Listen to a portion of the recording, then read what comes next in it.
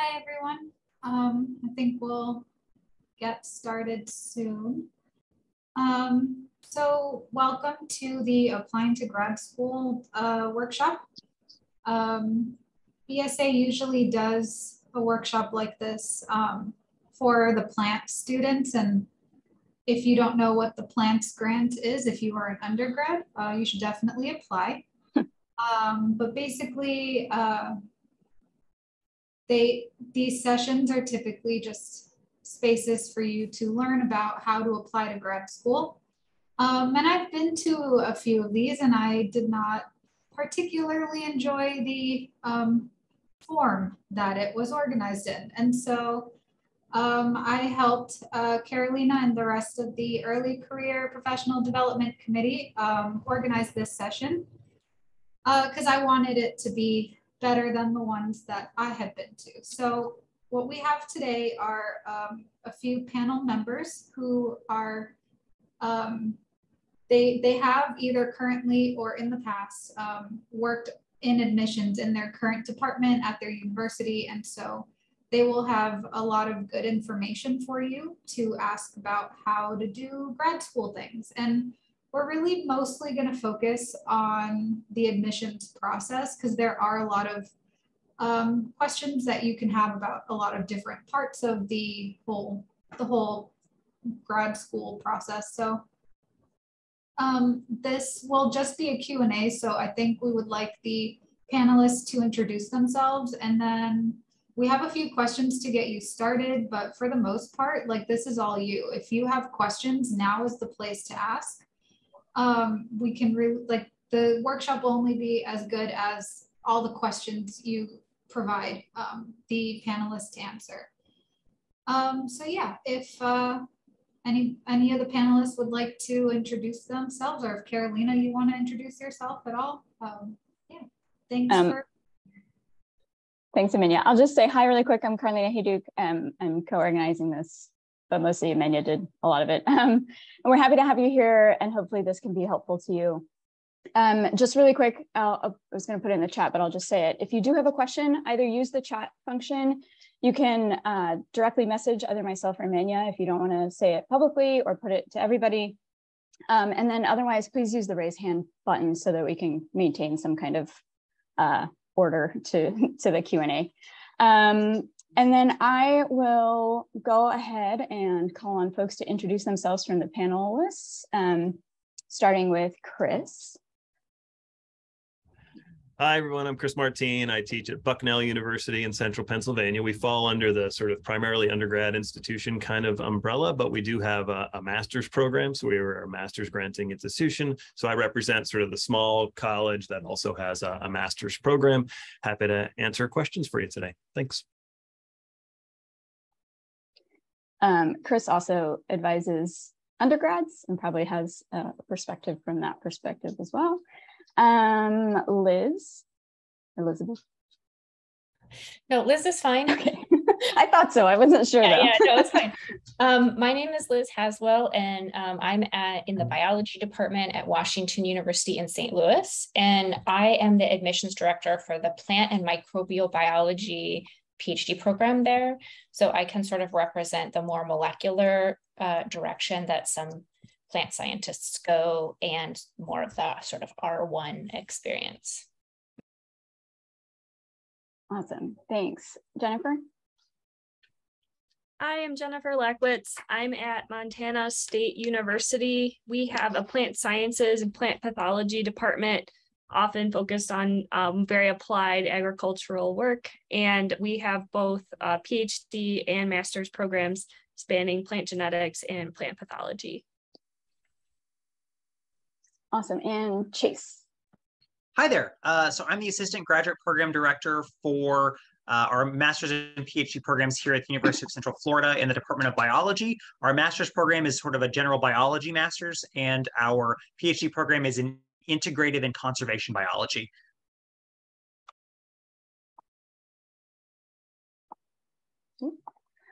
Awesome, thank you so much. And thanks again, panelists, for being here. We really appreciate it, for taking time out of your day today. Amenya, do you want to, I have to figure out a setting really quick in Zoom. Do you want to ask our first question? to get us started. And again, for those who are here, prospective graduate students, please feel free to use the chat for questions. We'll try to keep track of those, and or raise your hand if you are able to. I'm trying to figure out if you actually can. Yeah, the raise hand feature is under the reactions thing at the bottom of Zoom. So I guess one big question that I had when I was applying to grad school, and we can use this question to get started, is how important are undergraduate grades and or the GPA into getting into grad school?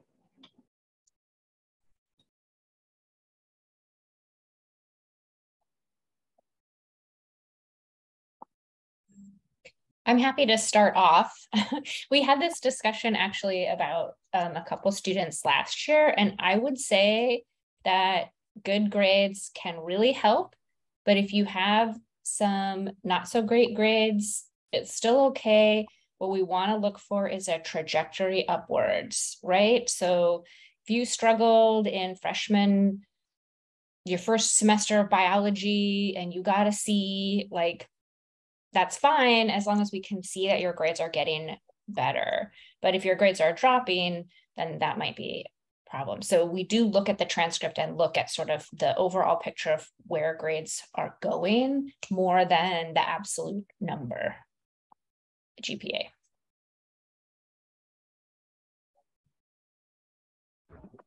And I can follow, just confirm what Elizabeth, Liz, I'm not sure which one to say, had to say, but I do appreciate that point, right? So even on our official admissions page, it does say you should have a 3.0 in your science courses, but, right? And then there's this sort of like disclaimer that says like, it's more about trajectory, it's more about how you've done more recently. And then a lot of the fields that we are grad advisors in, so much of it is whether or not you made that connection with a potential advisor, right? And those people kind of can become your advocates during the admissions process, whatever your GPA might be, right? And if you've made a good impression and sort of have made it clear that you're ready to go, right? There's a lot to be said for that. So.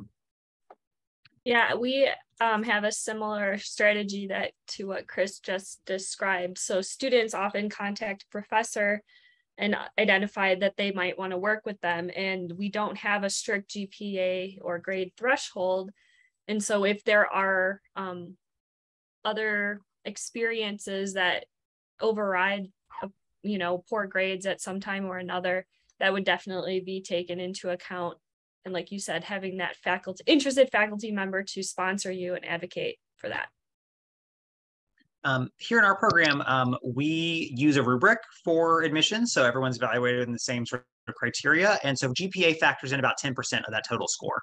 So if you have a really high GPA, it can help compensate for, say, maybe having less undergrad research experience. But if one has a lower GPA, it can easily be overwhelmed by, say, having undergrad research experience or other extracurriculars that are relevant to the field of interest or the particular kinds of work that a student plans on doing.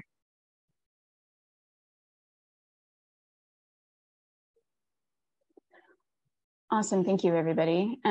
We have a question, so we'll go ahead and let Barty ask. Sorry if I said your name incorrectly. Yeah, it's perfect. Thank you.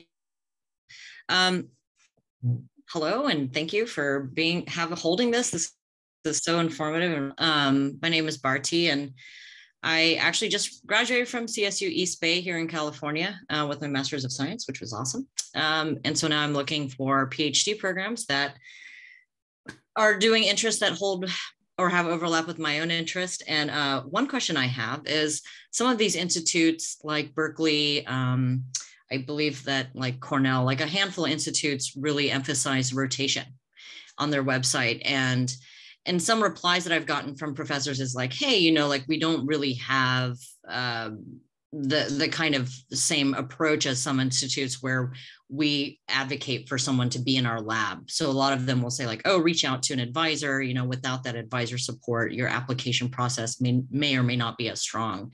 So my question for you is, with these institutes that do rotation sort of stuff, and they're not really like, picking a student per se for their lab, what do you recommend as far as reaching out to these professors anyways, and even like explaining your background, expressing your interest, even though they may not have much of a say with your admissions?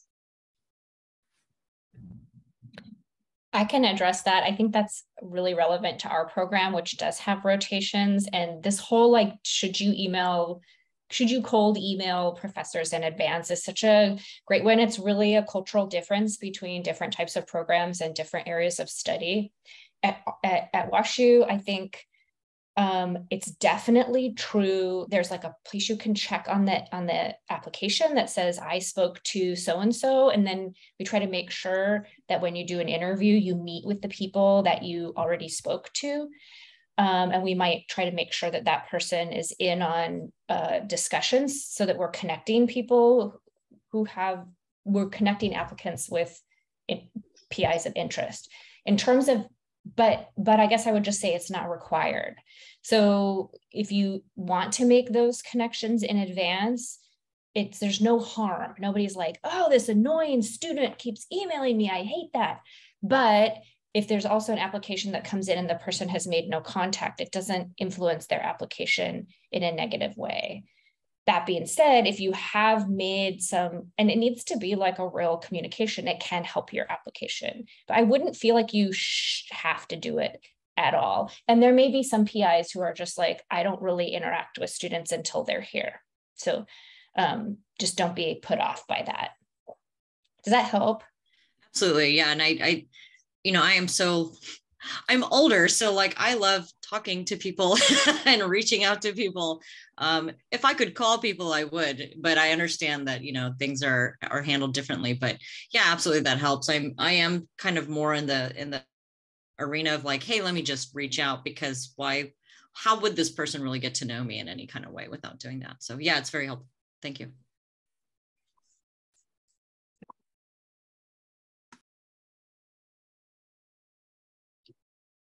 Okay, we had a few questions put in the chat. One of them is a multi-parter.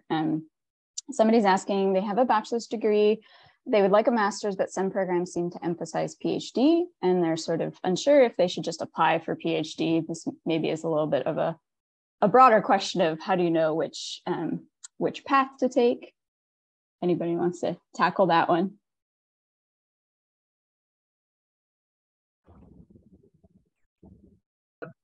Well, I feel like we're all going to jump in at once. I guess for our program, we really emphasize that students who are applying to the master's program, a big chunk of our students go into, say, state government. So it really is a terminal degree. So getting a master's specifically because you want a job that needs a master's degree and nothing further. There are some students who get master's degrees with the intention of also getting a PhD here or elsewhere, who in those cases, it's primarily students who have very, very little undergrad research experience.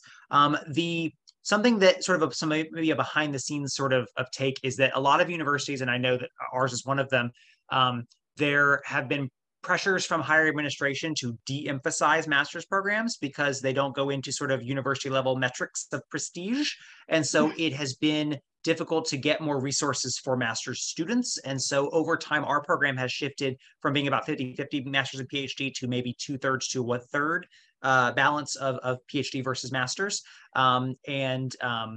So we really emphasize that students should be doing that picking a program based on what they want to do with that degree, not just sort of what does the program seem to emphasize. So that's sort of my perspective on it.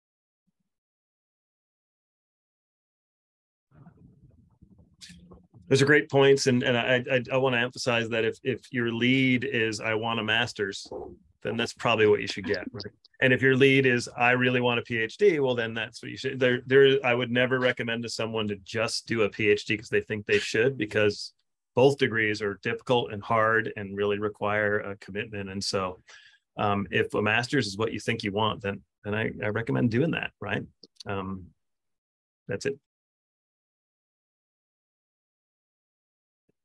Yeah, just to piggyback on that, don't apply for a PhD program with the thought that you will then exit with a master's. It's not going to serve you in the same way that programs that are designed to give you a master's degree will be, and it will be painful for everybody. So just go to one of these great programs. Actually, we're going the other direction, and we've been talking about adding masters to our programs. So I don't know. Everything in graduate school is kind of in flux these days, I feel. I'm going to really quickly address the second part of this question was about the GRE. GRE requirements are very variable across universities, so I would check with the specific university you're interested in. Some programs have dropped the requirement entirely. I don't know how much it weighs into those that still require it. I don't have any experience with that. If somebody else wants to address that, but just do know that a lot of programs no longer require the GRE. Yeah, we ditched it. We actually blind our admissions committee to it if anyone submits scores. We're in the midst of ditching it, but people can still submit if they want. And if they're great scores, they can still help, right? But it won't hurt you to not submit. It's sort of where we are at this point. Same with, like people talk about with GPA, but if your GPA is amazing, it can help you, right? But it won't necessarily kill you to not have the best GPA in the world. Okay, we had a few questions about the statement of purpose, right? So this is typically the document you need to submit when you apply to a graduate program. And the question is, what do you look for in a statement of purpose? Yeah, there were two questions on that topic.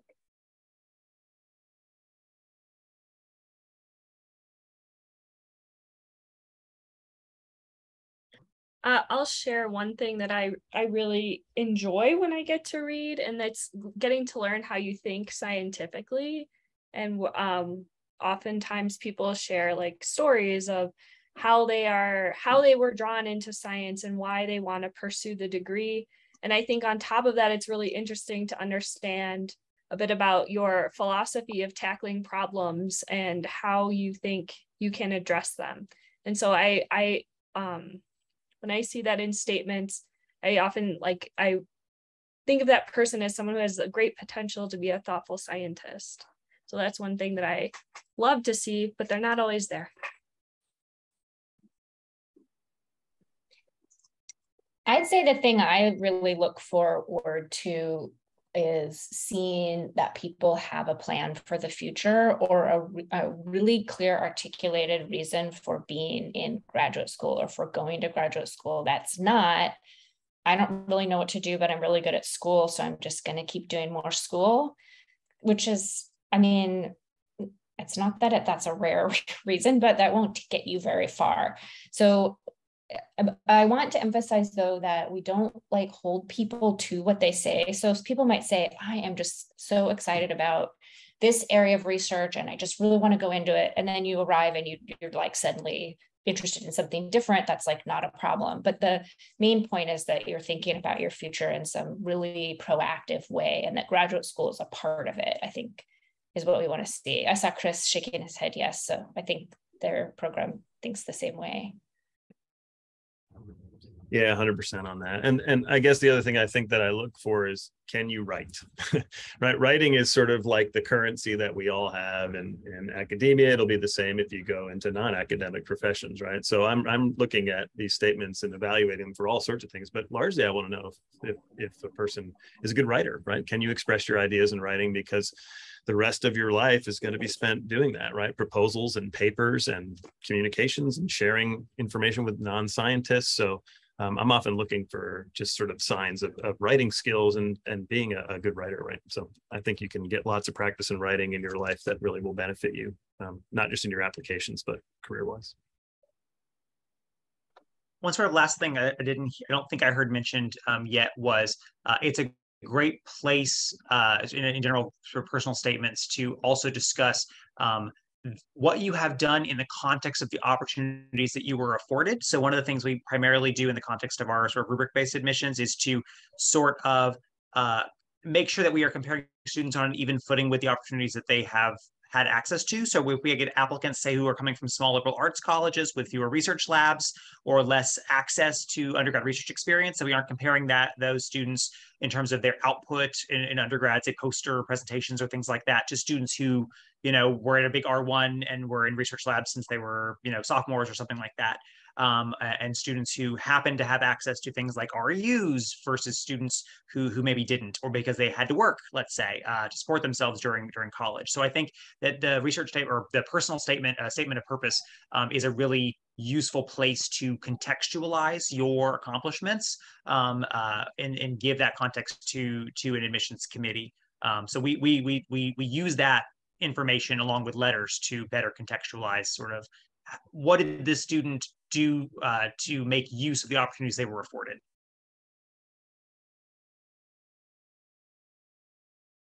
To kind of spring off of that, there's a question in the chat about to what extent having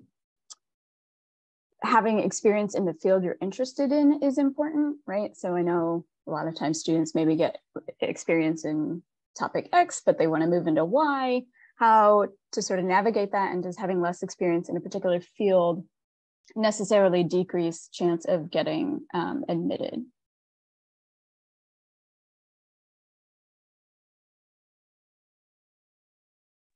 To be honest, I think it can. So I think that what I've seen is people saying, I have a degree in all of my experiences in animal research, but I've decided to move to plants because I think plant synthetic biology is the next great thing. And it's not that we don't agree with you. I think the fear is that some person in that position doesn't really know what they're getting themselves into and would be shocked by how slow sometimes plant research can be, would have like a very difficult time getting rolling. So I'm not saying don't do it. I'm saying explain more in your statement. And this is a great use of a personal statement, like exactly why you're interested in changing fields and how you would plan to make up sort of any perceived deficits in your background by not having ever taken a plant biology class before or something like that. So I think the thing isn't to like be discouraged, but to understand that you would be starting perhaps at a different spot with some background knowledge and just discussing how you would approach that. For us as a direct admit program without rotations, it's very dependent on the individual advisor in terms of the amount of expectation of experience in a given discipline. In some labs, it's expected that you have this particular set of skills, say for field work, working with animals, or already have a certain experience, versus other labs are open to just training students as long as they have some undergrad research or other research experience. So I'd say it's highly variable in our program. I'm going to jump in. So I just say the same. I mean, I'd be running against everything I tell my students in my department if I said that they would have to have some kind of background in what they go into, because we're a small undergrad institution and they can only do what our faculty can offer them, right? So we don't cover all the things, right? And you might be really interested in doing something in grad school you just didn't have a chance to do, even take a course in it as an undergrad, right? So for us, and for me personally, it's more about, do you have that sort of, have you had some kind of experience? Have you learned to do some science? And can you speak, as Liz said, can you speak to, why you want to do it, and maybe talk about the things that you still have to learn that you want to learn, right? So.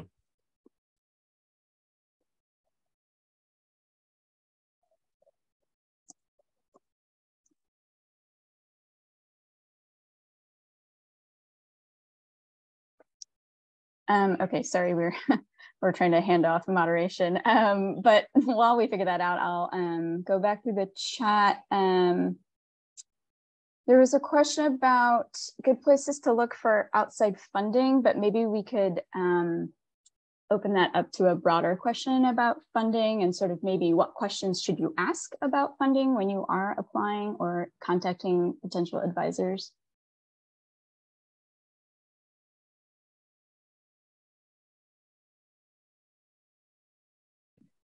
Well, I can say one thing maybe not to ask, especially in a rotation scenario, is will you be taking students in a year and a half from now? Because I have no idea. I don't know what my funding cycle will give me. I don't know who's graduating. I don't know if I'm taking a student this year, which will affect whether I take a student next year. So those kinds of questions can be helpful to, if a faculty member is like super old and they're like on the edge of retiring and you want to know if they're like no longer taking students. But I think it can be tricky to ask, like, do you have funding for a student a year and a half from now? Because that's just not how our money works. And actually in our program, students are funded their first year by the program. And so then you're actually asking whether I have money for like 4 years, 2 years from now. And like, I honestly have no idea. So with programs with the rotation system, I would be careful how you ask those questions, not because you're going to offend, but only because you may not get an answer that feels useful, if that makes sense. And possibly questions that can help you understand what like the backdrop of funding is on average in the department you might be joining would be more useful. So how many students are funded for on RAs, per year? How many tend to TA? And so some institutions, students will TA many semesters to support themselves. In other institutions, there's not a lot of TAing and there's a lot of research assistantships available from the PIs or even from the university or the department. So getting a feel for what's typical can often be more helpful than trying to peg exactly what's going to work out for a particular faculty member. Yeah, plus one, what Jen said, I think that's exactly right. Another question you can ask about is whether there is bridge funding for students whose faculty have run out of money. Like, just ask generically what would happen if that were the case. I think every institution has a way to deal with that. That is nothing to worry about, but it can give you context and some information there. And for our program, so when we admit students, we guarantee them TA funding as a safety net for X number of years, 3 years for master's students and 6 years for PhD students. They don't always use all of that, but it's there as a floor. And then replaced with RAs or fellowships. Summer funding is not guaranteed, but is competitive. And so those are important things I think to ask potential graduate advisors about is like, how is it structured? Because it's different everywhere. But in our case, one way we try to recruit is to make sure that support is guaranteed in writing at the time that the student is accepting an offer of admission. But summer support or supplemental funding, say a supplemental additional number of hours per week doing research on an RA or something during the academic year, are things that can be negotiated by individual faculty advisors. So there's additional mechanisms that are faculty lab specific based on availability of funds. I do want to state that this is difficult also because the levels of stipend in my department, for example, does vary with the PI. So we don't have a set standard. And so unfortunately, students who end up in different labs might be paid different levels, and it's hard to know in advance what that's going to look like. So I'm not saying it's a good policy. It happens to be the policy we have right now. And just quickly on this conversation, not every school offers stipends for master's students, right? So where I did my master's program, I paid for the tuition and the PhD students all had assistantships, right? Here we only have master's programs, so we support them with stipends, but that will vary as well, right? Some schools don't give you assistantships if you're a master's student, and that's worth knowing. And or the stipend levels might be different for the same assistantship work, being a TA. In ours, we have a $6,000 gap between PhD and master's students for what is effectively the same work. Trying to get that changed, but up until now and at the present moment, it's that differential because it's not viewed as compensation for labor. It's viewed as a stipend to help cover your living expenses while participating in the program. But it's again highly variable among institutions.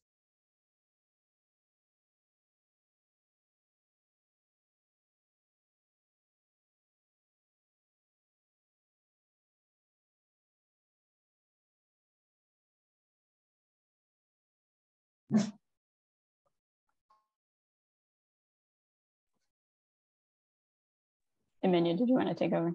Oh, yeah, sorry. I was like trying to write you a note while we're trying to multitask inefficiently over here. So I think we'll go to Barty's question first, and then we'll go back to questions in the chat. Thank you. How appropriate or inappropriate might you feel if you're having a good conversation with a student that you feel would be a good candidate for your lab, and there's most likely, in some cases, 3 letters of recommendation for the application process? If that individual were, how appropriate or inappropriate do you feel it might be that that student ask you if the conversation seemingly is going well, and then being a prospective student, they ask you to be one of their letters of recommendation? So in our program, we only allow that if a faculty member is recruiting like one of their own undergrads that they've worked with for a year plus, let's say. And so they really are one of the letter writers because they know from working with the student. We don't really expect or really permit that to be considered. We don't allow our faculty to write a letter for a student they haven't worked with. Just sort of like pitching them, like that's part of the process already. Like they fill out the rubric for the student and sort of give their assessment and endorsement at that time, but not like as a letter of rec in terms of the required number of letter recommendations that a student needs to provide, at least for our program.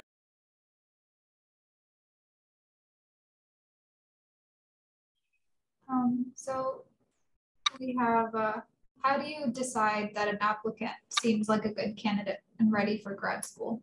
I think I said that correctly.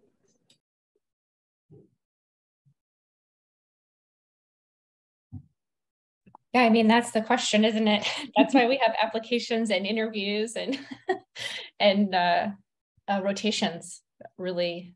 So we have as long a time as possible to get a handle on what people are doing. I would say that in just the paper application, we really want to see in the statement of research that you can describe the research that you've done in a way that's coherent, in a way that provides enough background for us to understand why it's important, that says not just what you did, but why you did it and what you found.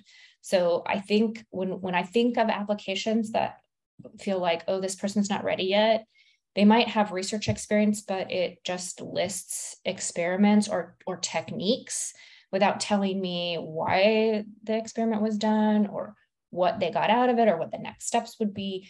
So that sort of contextualizing the PCR reaction is what we kind of want to see. And that gives us a sense that you're ready to launch into the next stage of real intensive lab work.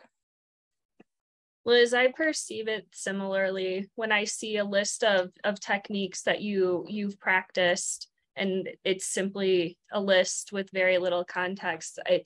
I have concerns about your preparedness.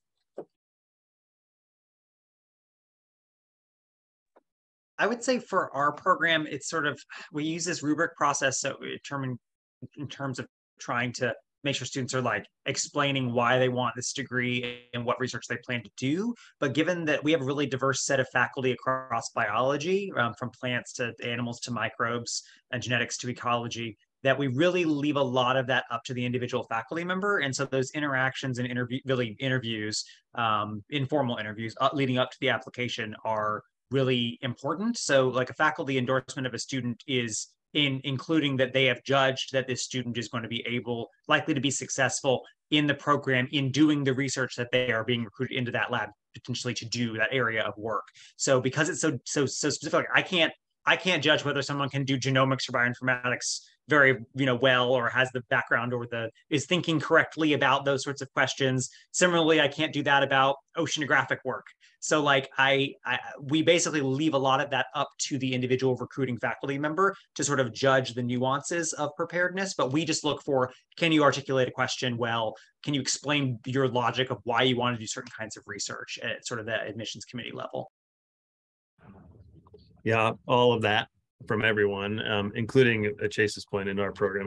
A lot of it comes down to the potential PI, but also, the preparedness is one thing, but so is as has come up before, the sort of the why you want to do it, right? And so if a person really articulates why this is important to them and what their goals are and what they're going to be doing next, that's a big part of sort of our decisions that we make, is that, do you know what this entails, and are you ready for it, and is it what you want to do, and do you have goals in mind for getting there, right? And so it just, honestly, grad school's hard, right? We all have, so many of us have experienced that, and so being prepared and knowing that it's going to be a challenge and that you're up for it and ready to do it is good to know.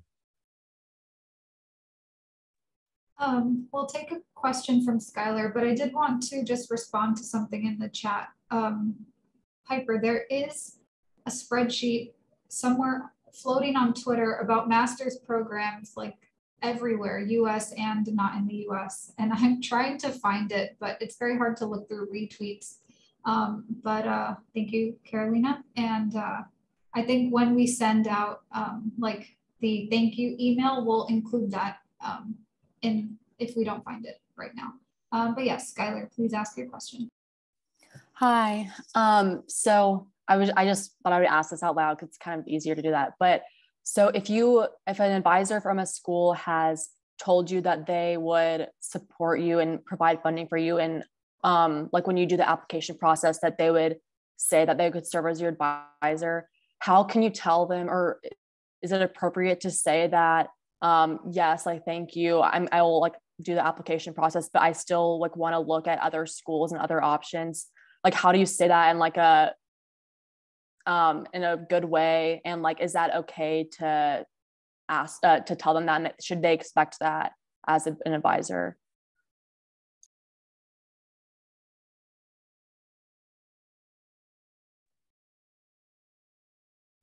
I'll jump in, hearing none. Oh, go ahead, Chris. I was just gonna say, yes, they should expect that, right? I mean, because there's a pretty good chance that if somebody's got an active lab, they're also talking to other students, right? So it's perfectly okay.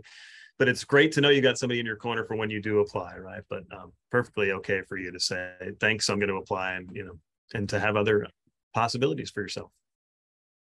And in that same vein, like, okay, most labs you'd be applying to have someone, undergrad or master student, applying for other programs outside of their lab. Like, think about how that faculty member would be advising their own students. Like, I always advise my students, like, you need to be applying to a minimum of 5 programs. You need safety schools, and you need an insurance policy if things don't work out, because you could have a faculty member who absolutely wants to take you and expects to get funding. Say it was expecting to get a TA funding, not a teaching assistantship funding, versus something that's funded from a grant. And you may want to go to that school. It might be like the absolute #1 pick for you, and you might be the faculty member's #1 pick, and the funding just doesn't work out for a variety of reasons in terms of how resources are allocated within a department. Who knows? There could be budget cuts. It could be that not enough students graduated, didn't free up TA lines, et cetera. So like, there's a bunch of contingency in this. It's not like applying to undergrad where you're just one of a whole bunch of students and you're getting in based on some generic merit score.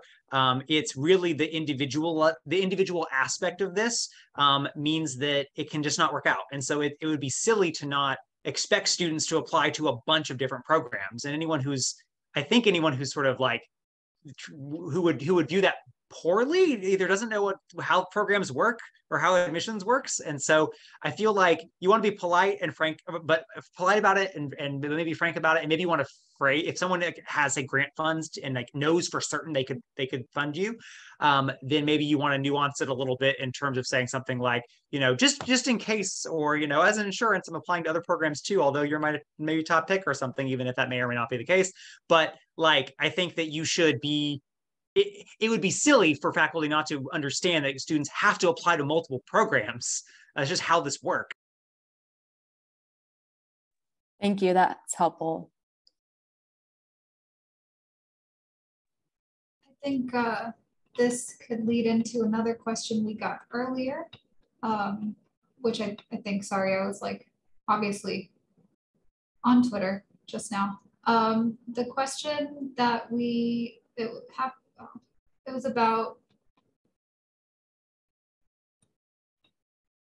Carolina, do you know which question I'm talking about? When is it time to stop trying to contact an unresponsive advisor? So as you're doing your grad school search, how many emails is too many?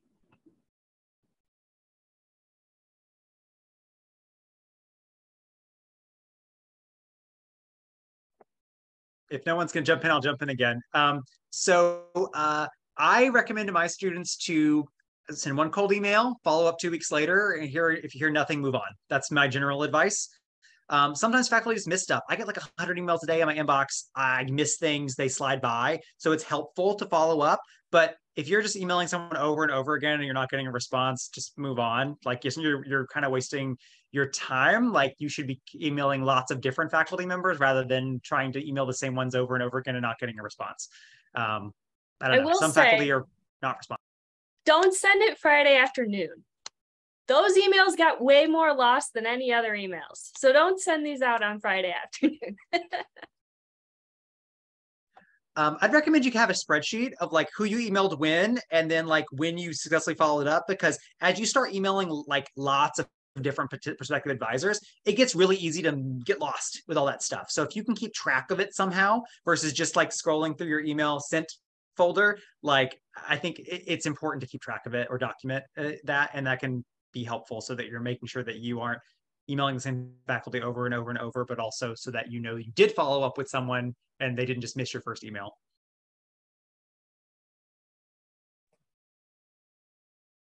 I want to hear what Liz has to say on this. Yeah, I think I agree with what everybody's saying, which is give people a second chance because stuff gets lost, but then I wouldn't, and also I wouldn't read anything into it. Not me, of course, but many of my colleagues are terrible at answering their emails and they just are bad at it. And it doesn't mean they aren't interested in you or wouldn't be excited about having you in their lab. It might just be that they just try not to spend their whole life on email. So I would just, try once, try again, give like much more than 24 hours later, please. And then just move on. But it don't read anything into it. Sierra has a follow-up question to that. What should someone say in that second email? Should it just be a gentle reminder that you sent the other email? Yeah, I usually recommend that. Like just reply to the original so it's there and you can see the date and like, you know, how long has it been that you waited, like a week, 2 weeks, whatever. But just like hi, Dr. So-and-so, just following up my email below in case you missed it. Thanks very much. That's sufficient. It's just to bring it back to the top of the inbox. So just reply to the original one so it's all there. Perfect. So more about, I guess, choosing schools. Somebody asked a question before, how many should you apply to? But also, how important is it to go to the right or the correct school? Yeah.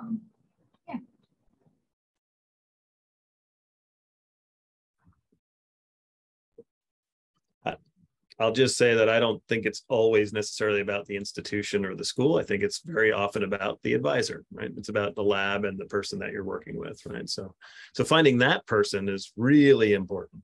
And you can, track Twitter and see what happens with folks who didn't find an advisor who they worked well with, and it can get pretty rough, right? So that's my one thing I'll say is that it's often the people you work with that matters a little bit more than the institution, but some might say differently. And to piggyback on that, I think that I absolutely agree that the advisor is super, super important. You need a supportive advisor, but a supportive advisor in a toxic department versus maybe a mediocre advisor in a really supportive program. So like, I think the program more than the university, because that's kind of big and nebulous, but like the program also matters. Do grad students seem happy in the program? Does the program actually have a good graduation rate? Do students who leave this program actually get jobs in desired jobs? Those are questions that the program should have some data on or some information on. In terms of the number of programs to apply to, when working with my students, I recommend like 5 as a minimum number, but that's my perspective in terms of just looking at students who've applied to different numbers of programs and the likelihood of success. For me, it feels like that's about the tipping point, and applying to that number or more, it's a very good shot of getting at least one funded offer of a program. Below that, it gets risky, at least in my experience with my students over the past decade. We have a question. Should my interest be 100% in line with the lab that I am applying to?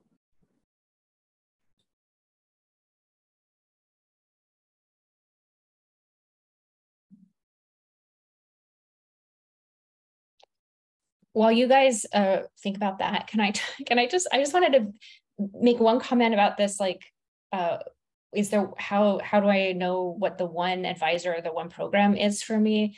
And I just wanted to like, kind of dial down the worry there. There's not like a one-to-one correlation between you and the one perfect advisor and the one perfect program out there. There are probably hundreds of places you would flourish. When I think about my wonderful students, they would have been successful anywhere they went. Like, it's not about me, it's about them and what they bring. And so for all of you out there, the same thing is true. You will do great in many, many places. And just, there's not like the one, like the prince, for if you're like a princess, it's like a prince. So that's a very gendered example, but there is no one perfect solution for you. There's many, many paths you could go down. And I hope that feels like less stressful, that you're like trying to find the perfect outcome. And I think that really reflects why rotation programs are often very popular too, right? Because there's probably a lot of options that when you start off looking at the list of faculty that you might want to rotate with, there's you have several. And maybe you have in mind that you're going to go to one, but maybe that won't be what happens, and that they all would have worked out well. And I think that kind of gets that 100% in line. Should your interests align 100%? I mean, is it possible for your interests to align 100%? I have some doubts, right? Like, you might have a slightly different take on something. So just to push it to the extreme, the answer, I think the answer is definitely not 100%, but probably some percent, not zero. I think that from both my own experiences and running admissions and having faculty members come talk and sort of like give me the heads up on their student that's applying. The students that often seem to be the most exciting to faculty members are ones who have enough overlap, but a different set of experiences or skills from their advisors so they can take the research in a different direction. So like, if you're coming from a background and you have a piece of information or a piece of knowledge or background or skill set that is complementary to what the lab's already doing, that's like awesome in a lot of cases. So I think if you have that, then that's wonderful. So yeah, not lining up 100%. But having that overlap so that, you know, there's the beneficial aspects of having overlap with your advisor, but also being able to take the research in a novel direction. Absolutely awesome. I have a follow-up question for those of you who participate in or are involved in programs that have rotations. It sounds like that's both Liz and Jennifer. Is it both of you have rotations in your programs? Not really. Okay. Not Jennifer, but Liz. Okay. So I have a question about that. For Liz, do you have students who get stuck in like the game of musical chairs that don't have an advisor? Because that's been one of my sort of major concerns in terms of talking with students applying to programs about those that applying to programs that do and don't have rotations. Like, do you have situations where they do students do rotations and then don't have an advisor at the end of it? No, we don't. And the reason is because we have so many more PIs than we have a very small program, and many, many PIs who are all desperate to have graduate students in our labs. And so that doesn't happen. It has happened before that people have, so we typically do 3, every now and then a student comes along who does like 4 or even 5 rotations, just because they are trying to find that perfect fit. But nobody ever comes out the other end and is like, what do I do now? But it's mostly because the balance between students and advisors, it may be different in other programs where there are fewer PIs. Okay. Is the funding vested in the student then, it sounds like? So whenever they join a lab, is it that funding moves with the student into a lab? Or is it a situation where that funding is for the first year and then the PI picks that up for like the second year and beyond? Yeah, it's number 2. Yeah, okay. It's number 2. But yeah, so I guess it might be possible that you would rotate in a lab that then didn't have the funds for you, but typically you wouldn't end up doing that rotation. People would let you know when you arrived what your options were. Cool. Yeah. So we got another question, and this is more about finding advisors. How do you know if a meeting with the PI went well? Because sometimes they're a little vague, sometimes they're very clear. Like, how do you end up deciding which is the one?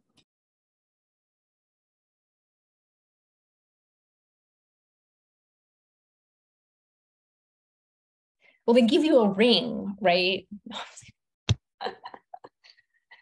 No, I don't know the answer to that. I guess for the rotation programs, everybody has conversations and it's sort of all the power is in the students' hands. So the way it works in my program is you do the rotation and the students are like, this is the lab I've decided to join, or I want to join your lab if you'll have me, kind of thing. But in these other programs where you're sort of picking out a PI in advance, I'm not sure how that works, actually. There must be some application process and then dialogue. I don't know. Yeah, so speaking about that sort of program, are you I guess that I'm gonna take this question two ways. One, assuming you're talking about like, how do I know whether or not I should actually follow through with applying to a program? Is this PI actually serious? Should I actually go through the trouble of submitting my applications and paying for transcripts and all that stuff?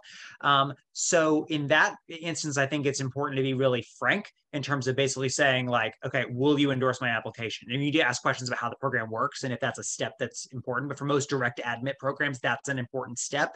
Like, for example, in our program, we don't even evaluate students who aren't faculty endorsed because we can't force a faculty member to take a student. So I think that if pre-application, that's a really important question to sort of like, how do you know if this PI is serious? Because I have students often who are my undergrads who are applying to programs who are like getting really vague answers from faculty, and it seems like they just want them to apply and waste their time. So I think it's important to like extract from that faculty member in an email or verbally on Zoom or something, the equivalent of like, yes, I will endorse your application. You should apply. I want you in my lab.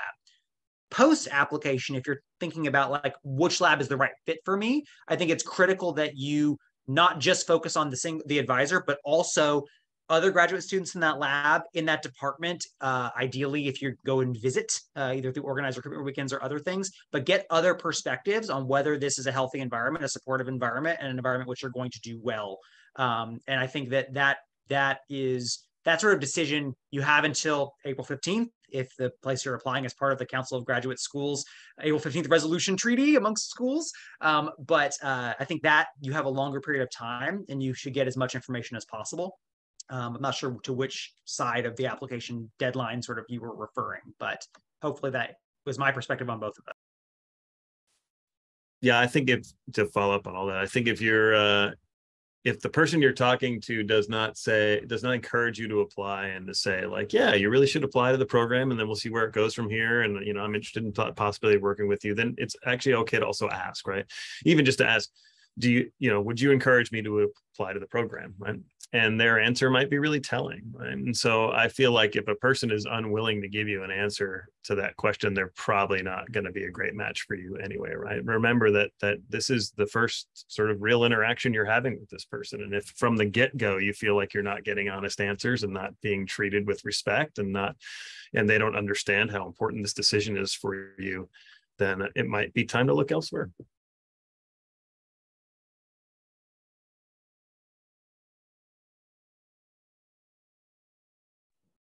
All right, so we have like 4-ish minutes left.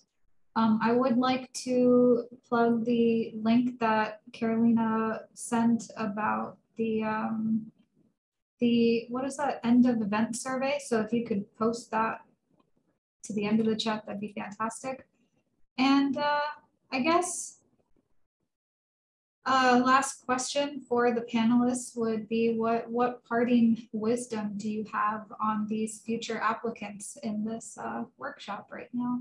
I just wanted to bring up, if you have any financial hardship in terms of paying application fees, please reach out to the programs. There are often waivers available or exceptions that can be made. So don't let that stop you from applying to the number of schools that you think you need to get into a graduate school.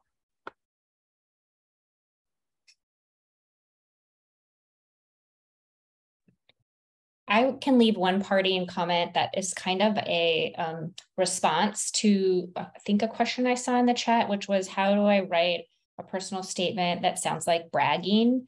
And I would first try to write it as if you were writing it about somebody else. Imagine you're like your own advisor or your own best friend, and try and write it that way, and see how that feels, but just try to see what it would read as if you were talking about somebody else. And sometimes that can help you put some of the more things that put aside that sense of weirdness around what feels like bragging, but is really just informing the committee about your skill sets. And we want to know, I guess that's maybe the second thing is like, we actually really love reading your applications. We love meeting you.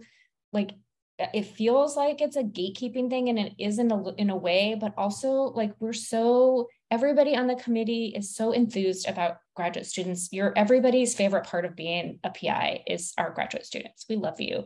And so just know that we're excited to read about you, and maybe going into it with that attitude will help you feel okay about bragging about your skills. Yeah, I could. Yes, thank you for saying that, Liz. And you know, there's a power dynamic here, and everybody goes in feeling kind of intimidated, and you sort of imagine that you want these people to pick you, and that they are the ones that have something to offer to you, and this would be this amazing thing if you get accepted, right? But it really does go the other way too, right? You're all coming into these programs as educated, really smart, interesting people, and you're bringing something too, right? So to Liz's point, right, talk about that, right? Talk about what you're bringing, and be proud of that, right? Come in and understand that they are also looking for really collaborators and partners in science, and you're bringing that, even though there is this feeling that they're like these professors and you are coming in as a student, right? It's once you get in there, if it's a good lab, you're going to feel like you're part of a team and a collaborator, not a person who's sort of at some lower level, right? So come in with that kind of attitude, right? You got something to offer, so show it. 100% agree with that, especially like that's so I think under recognized by applicants, is that faculty are actively like fighting to get good students that have relevant experiences or relevant interests into their lab groups and into our departments. I mean, our department has about in any given year 40 to 50% offer decline rate. And so, you know, folks are applying to multiple programs, and when folks apply to multiple programs, that means they say no to a lot of programs. And so I think that it is important to remember that faculty are in many cases recruiting you as well, as hard or harder than you are applying to programs. I think Chris is 100% on point there. So I think thinking about yourself as making this big sort of decision in your life of where you're going to move for the next handful of years to half a decade, to get higher education in this particular field, thinking about what you need to be successful over that period of time. Think long term. Don't just think about like getting into a program. Think about like choosing programs based on your likelihood of being able to be happy and healthy and successful over what might be half a decade, or maybe less than that if it's a master's program. So I think that's critical to have that longer view. That'd be my sort of parting words.